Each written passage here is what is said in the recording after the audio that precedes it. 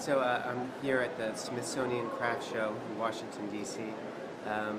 There are 120 artists from around the country, and it's one of the hardest craft shows to get into in the United States. So I'm very happy to be here for the first time.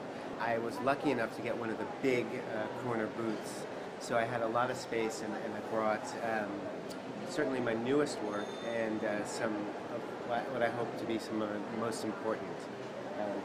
This piece is a hall table made of maple with steam bent curves that I built a year ago, and I thought it would pair nicely with this desk, which is a brand new piece, and it has these drawers that open up on slightly different angles, and I love the way this interacts with the people coming through the show.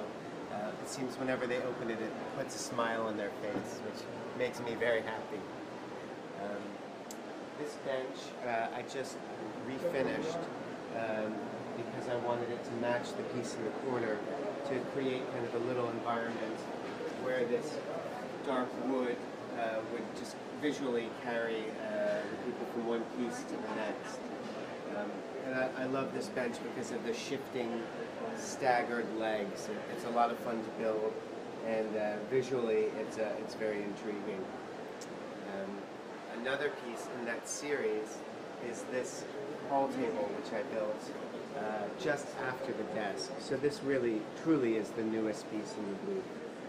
And it's one of those pieces that was just born out of an idle moment and a little bit of inspiration.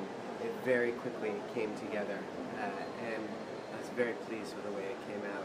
These sweeping curves and this unusual two-level top combined with the glass, which really lets you see through into these curves that interplay with each other.